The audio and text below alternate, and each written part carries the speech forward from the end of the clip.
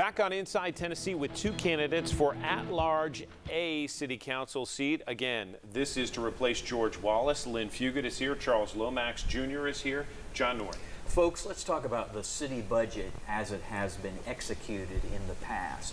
I'm curious if there's one aspect of that budget that you have disagreed with or that you would de-emphasize when you got on council. Anything that you're like, no, I think too much money has gone to that. I would cut that back. Lynne, we can start with you. Well, of course. I can't fully answer that. I mean, I am not an expert in what the mayor has spent and the city council has spent their money on in the last 8 years.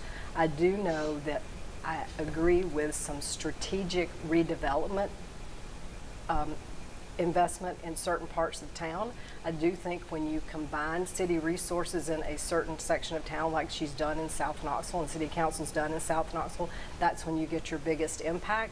So I don't know that it's so much not doing what we've been doing, but do we look at channeling those resources to another part of the city so that all those resources are put to bear?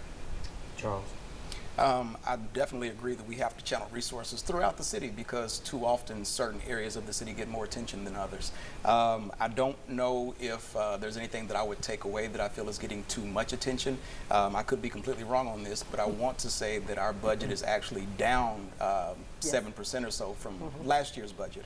And so we're already reducing the budget. I don't know if there's anything that I feel receives too much attention. One thing that's getting a lot of attention is Recode Knoxville. How do you both feel on that? Are you supportive of how it stands now, and would you be in favor of this council voting to finish that, or would you want them to wait till you get on board? That question to both of you.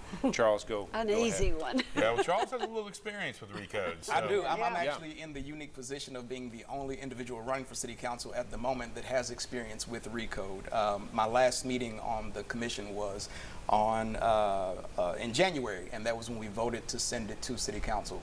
I stand by that vote to send it to city council because I believe that it needed to be in the hands of a legislative body and a body duly elected by the representatives or the citizens of Knoxville. But as it stands right now, I think that it still needs a little bit of work and some tweaking. I would not be opposed if it was slowed down a little bit. I'm ready come day one to jump on it when elected. Okay.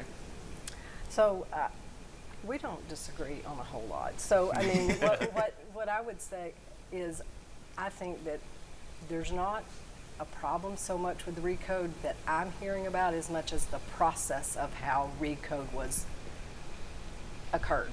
A lot of folks feel like, even though there have been lots of public meetings, because this is the way communities work. This is the way Knoxville works. Yes, Knoxville This is works. my ghost of 15. Yes. These 15 ghosts pop out at the end and say, we never knew about it, and the community did a great job advertising Well, this. and what I would say is, I mean, I fully sympathize with that. We felt that with 9 Counties, 1 Vision. Back when I ran 9 Counties, 1 Vision, you have tons of public meetings, but people are busy. They're living their lives, and all of a sudden something's about to get voted on, and people don't feel fully informed. I agree that there are parts that need to be tweaked. I really like the part about mixed use along the corridors around Broadway, Magnolia, and Chapman Highway. I think that's a jump start. I do think that that neighborhoods can be different. Different neighborhoods have different flavors, and one of the things that I'm hearing people be concerned about is that it's they don't feel like their uniqueness can survive Recode as it is currently. Charles, do you agree that Recode stripped away some uniqueness from the current plan or added some uniqueness and allowed for some additional categories? I think both and, honestly. Again, going back to what Lynne said, every community is different, every neighborhood is different, and I think that with that, each has their own respective essence and feel and flavor to it. And so the beauty about Recode is the fact that we are updating the current zoning ordinance that we have, which is in need of updating. Absolutely. It's approximately 50 or 60 years old, and we've put patches here and band-aids there, but you can only tinker with an engine so long before you just need an overhaul. And so I think that's where we are with Recode. We're going to end the conversation there because we will definitely have both of you back before the November contest, because this August primary is really a practice, if you will, for what happens in November. You'll both be on both ballots. So we appreciate the start of the conversation, and we look forward to seeing you again before November. Thank Great, you very thank much. you. Absolutely. Nice to be here.